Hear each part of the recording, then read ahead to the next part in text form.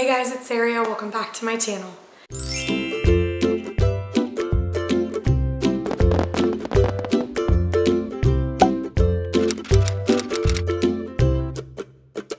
So I am still recovering from bronchitis, which explains my voice.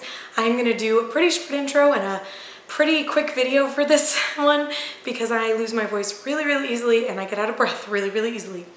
So today is another forgotten favorites. I actually had to miss last month because I was sick, and it's hard to believe we're already at the next one because I'm still not 100%.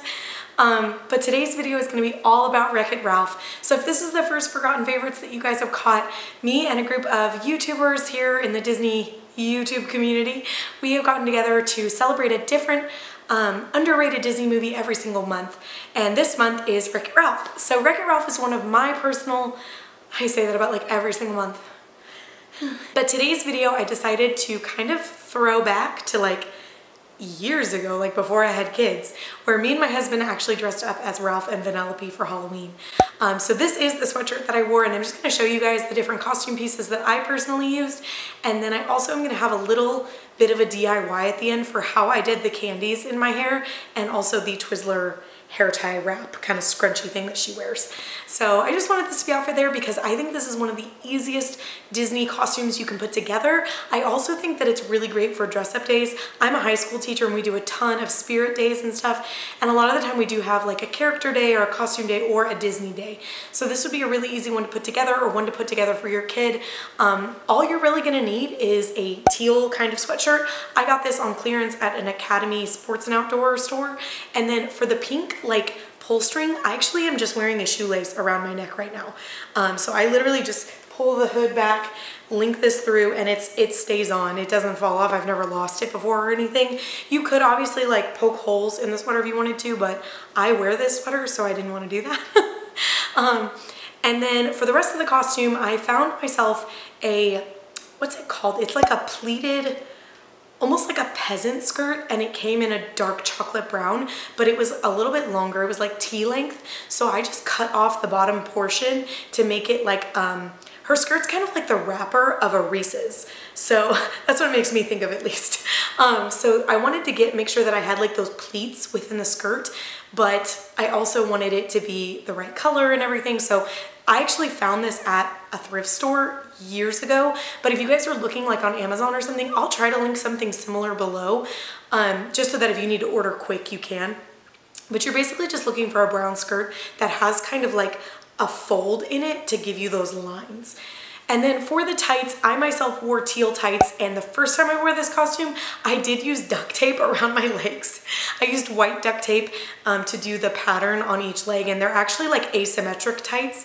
And then I used like a magenta Sharpie on the bottom portion.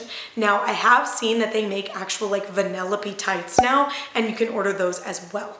Any of these links, if I'm able to find them, I will put them below for you guys just to make your life a little bit easier if you're putting this costume together. So as far as shoes go, I just picked up some plain black tennis shoes. They were like $9 at Walmart, and super cheap, enough for the costume, and really easy to do. Okay, the camera cut off and I don't know where it cut off at, but basically teal sweatshirt, pink shoelace, a brown skirt, teal tights, black shoes.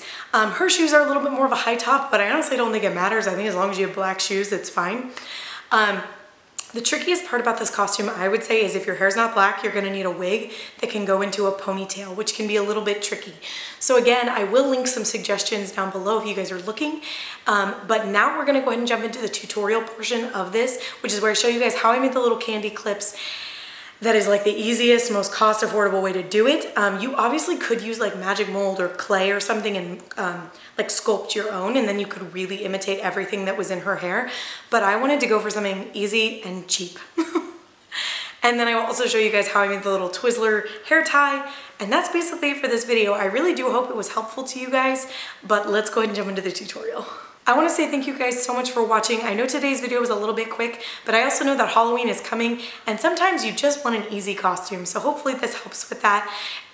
Or again, like I said, spirit dress-up days or whatever it may be. Even if it's just a costume party in the future, I do hope you guys found this helpful. Okay, guys, I'm sorry that my voice sounds awful, but I'm just going to walk you through this really quick. So these are where I get my candies. It's from the Christmas section at Hobby Lobby, and they actually have a lot of their Christmas stuff out already. I went and picked these up just to show you guys this.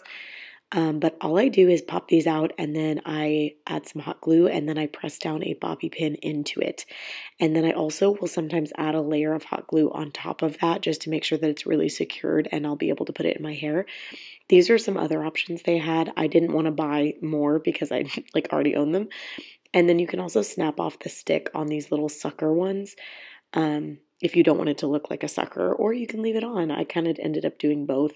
They also had some gumdrop versions and different things like that, but you can pick up these little mini candy ornaments for like $1.50 and you get like 12. So a really really cost-effective way of doing it. I'm so sorry, guys, but I could not find red pipe cleaners to show you this, but I'm just going to give you a zoomed in shot. So this is my hair, like, Twizzler, essentially. And all I did was grab a handful of red pipe cleaners and twist them together and made it look like a Twizzler. And then I took it and twisted it around my ponytail, and that was it. Be sure to go check out all of the other channels participating in this month's Forgotten Favorites. I personally cannot wait to see what everybody came up with for Wreck-It Ralph. And without further ado, as I catch my breath, thank you guys so much for watching, and I'll see you guys in my next one. Bye!